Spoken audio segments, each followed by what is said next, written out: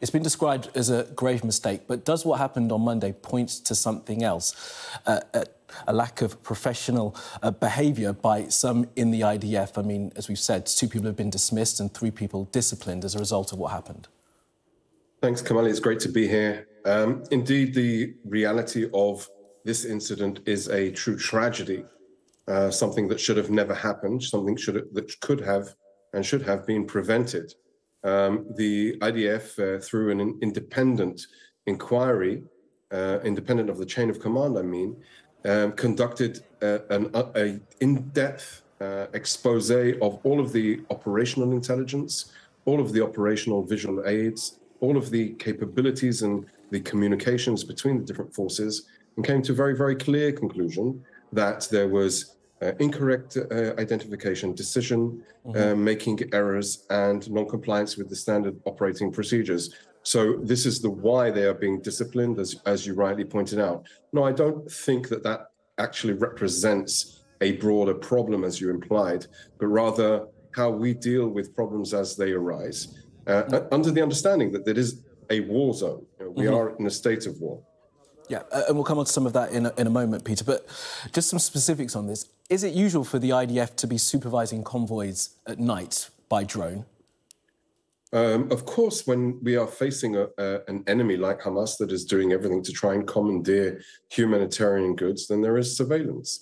This was one case where we were conducting this video surveillance, and in the course of the convoy, as it moved on, the communications to the forces on the ground did not receive the fact that the WCK vehicles would be there. This is the epicenter of the failure. The communication that did not go down to who needed to receive that information. So when they saw armed people boarding one of the trucks and then saw 4 vehicles that from the visual surveillance appeared to be very similar to the Toyota pickups that came into Israel on the 7th of October, they concluded mistakenly that these are Hamas terrorists, and that basically, when they didn't know that the WCK vehicles were supposed to be there, they went into a mode where they were chasing after an enemy that wasn't actually the enemy. And Peter, so let's just be clear what you're saying, because the WCK said that they informed the IDF that it was happening, and in your report here it says that at 2 junctures, WCK attempted to be contacted on the ground and in their Europe headquarters, but that wasn't happening. But now you're telling me that it wasn't clear for some of the operators whether or not it was a WCK even on the road at that point. When you pointed out the 5 officers from the rank of major all the way up to major general that have been disciplined from removal from their positions, relief of duty, or all the way up to or through reprimanding, it's precisely because there is a need for coordination. The coordination didn't work properly on the Israeli side. WCK they conducted everything that they were supposed to do. There is no complaint on our behalf to them. They did what they were supposed to do. The communication didn't go to the field, and those that are responsible for that have been reprimanded or relieved of their duties. Final point on that, you said the communication wasn't there. Peter, can you be clear as to what actually happened? Was the call made? Was the message sent? Was it ignored? Or did it not go? No, the communication, we knew that it was planned, but the vehicles of the WCK that were targeted, the forces on the ground didn't know that they were supposed to come.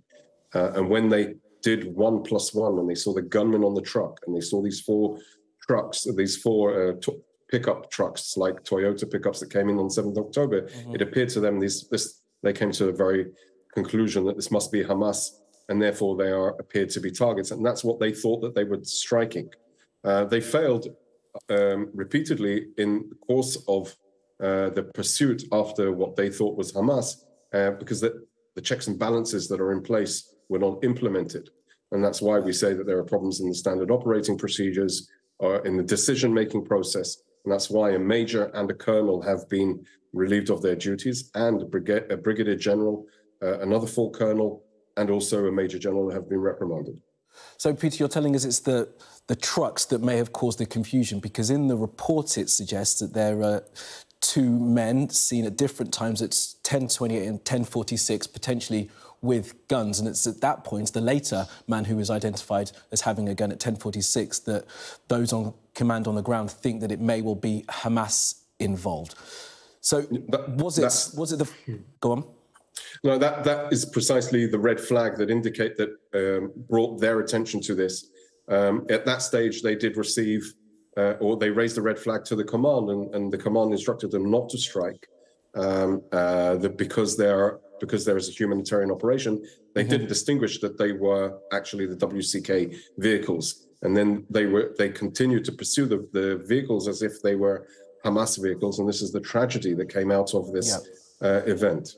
I mean, Peter, it's a very confusing picture that you're painting to us, but let's just keep moving forward if we can. And I know that there was a briefing last night to some reporters, but pointedly, the moment when the armed individual enters one of the vehicles that the IDF say they saw has not been shown to reporters. Why is that? I think I think we did actually reveal to the journalists yesterday extensive footage, several minutes of this incident, showing both the gunshot and what appears to be potentially a gunman going in the vehicles. This is the part of the process that we're conducting now, maintaining the investigation. I can say that after the independent investigation came to these conclusions, their findings will be transferred to the Military Advocate General, which will now look into the potential of a criminal investigation that could happen as well. Yeah. Peter, it's our understanding from our journalists who are reporting this that footage has not been shown. The person thought to have a weapon getting into a vehicle leading to the miscalculation has not been shown to the journalists working on this for us. Right. I think it was. I wasn't in the briefing yesterday, but from what I understand, the video that was shown was the video that has indeed got gunmen identified in and around and approaching the vehicles. It's a very, very complex situation. Absolutely, Peter, and I respect that. I respect you answering the questions, but do you not see that this points exactly to the problem that is at hand here, that when people's lives are in your hands, when there are two drones overhead and there is this breakdown in communication, you're not even certain as to what information has been released. It's very difficult for people to draw the conclusion that this was a grave mistake and not something else. What else could it be other than a very grave mistake, Kamali? I mean, we do not target intentionally, and the forces on the ground didn't target intentionally. They were under the misunderstanding that these were Hamas because they identified gunmen in and around those vehicles on top of one of the trucks, even actually firing. And so it is an absolute tragedy. It's something that needed to be and should have been prevented, as our Chief of Staff, Lieutenant General Herzi Halevi, said yesterday morning.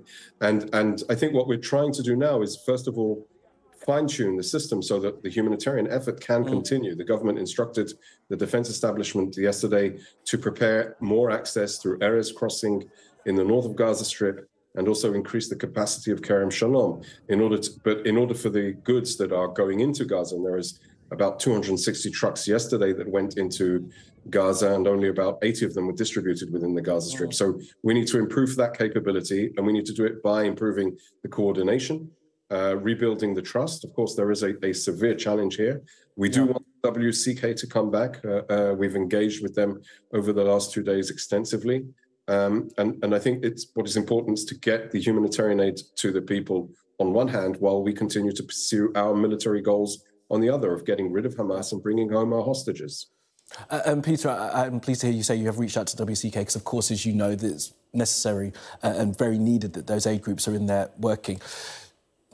Talk to us about those in the room when these decisions are made. My understanding is, in this instance, there was not a military lawyer there who was to sign off on this strike, the three strikes that destroyed those three vehicles. Going forward, will a military lawyer be present in these kind of instances? So there were, in the process of this strike, there were several failures, and indeed the legal accompanying, but also the battle damage assessment. If you conducted one strike, You need to assess what the damage is. Are the enemy? Is there more intelligence that has come in? Do you need to continue to do a second strike? And I think that the accumulation of the problems is not only around an issue of lawyers, but it's also the rules and regulations are in place for a specific reason. We need to stand by those rules and regulations. Some of them are legal, but I would say that most of our rules and regulations are actually operational, and they give us all of the tools to conduct our warfare against Hamas. And does that warfare allow you, Peter, to destroy any vehicle that you think may contain Hamas? It says in the report that there was no certainty that Hamas were in the vehicle. You thought that was the case. But if that's the case, will you destroy any vehicle that you think may contain Hamas? No, I think that's exactly when there was no certainty. That should have been the foot on the brake that stopped the movement. And that is precisely why we are highlighting it in the results of the findings of the investigation. There were many red flags that should have stopped the operation, the strikes as they happen. No, the IDF conducts its strikes against the enemy where they're hiding, and we know that they've weaponized the civilian arena. They don't walk around in uniform. They are in civilian clothes. They're taking advantage of schools, mosques, hospitals, as we've seen extensively. And this is the challenge of the enemy that we're facing, an enemy that has no regard or little regard to the values that you and I hold dearly. Peter, what's going to change going forward in the way the IDF operates? So what I know is that we're engaging with the international humanitarian organizations on one hand to improve the coordination on the ground. That absolutely needs to be clear. One of the things that came out of the investigation was that the visual surveillance didn't identify the WCK stickers because of the night conditions, and that they had no thermal or other materials on their stickers that would highlight that there is something out of the ordinary. On the other hand, the internal processes need to be much better and much tighter, and that indeed we have a humanitarian operations room in the Southern Command in order to make sure that the flow of the information reaches the people at the end of the chain of command, so that forces that have a misunderstanding that this is a Hamas vehicle are actually brought to their attention. No, this is a vehicle of an international humanitarian organization. OK, many lessons to be learned. Lieutenant Colonel Peter Lerner, I do appreciate you making the time to speak to us today. Thanks for being with us, Peter. Thank you. Good evening.